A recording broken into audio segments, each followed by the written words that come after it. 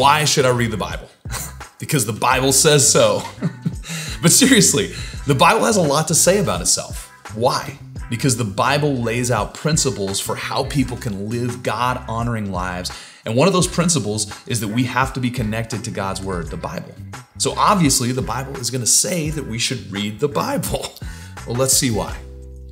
2 Timothy 3:16 is popping up right now. It says, all scripture is breathed out by God.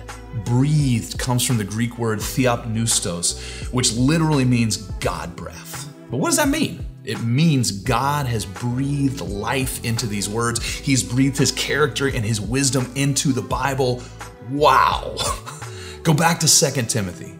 Think about what it says. It says that God's word is useful for 4 reasons. The first one is teaching. The Bible teaches us truth about God, ourselves, and the world. The next one is reproof. The Bible holds us accountable. It calls out that inner rebelliousness we have. Correction. The Bible doesn't simply point out our flaws, it also offers us course correction, which is really cool. Training. The Bible shows us how to live in God's way, it trains us up. The Bible is incredibly useful because it helps us become who we were designed to be, complete in God and equipped for every good work.